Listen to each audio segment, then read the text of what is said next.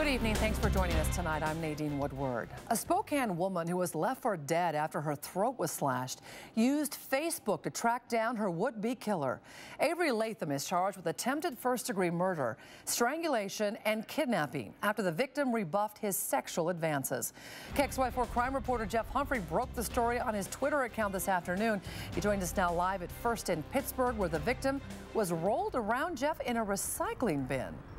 Nadine, Latham told Spokane police that he just suddenly snapped and found himself strangling this woman, first with his hands and then later on his shirt. Latham thought the woman was dead, and so he used one of these blue recycle bins in the hopes of disposing of her body.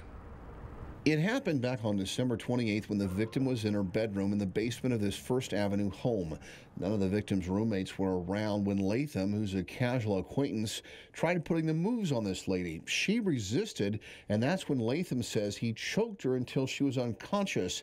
Latham thought that she was dead, and so he put her in a sleeping bag and carried her upstairs and dumped her inside the recycle bin.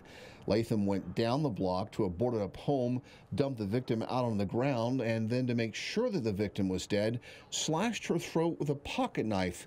Somehow, later, the woman regained consciousness and went next door where neighbors called 911.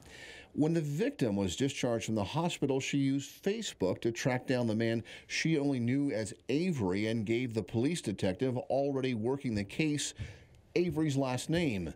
Major crimes investigators were back at the home looking for evidence when Avery showed up and later admitted what had happened.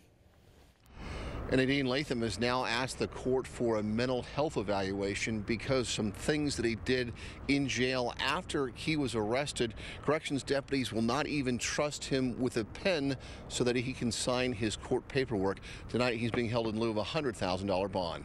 Reporting live in East Spokane, Jeff Humphrey, KXLY4. All right, thank you, Jeff.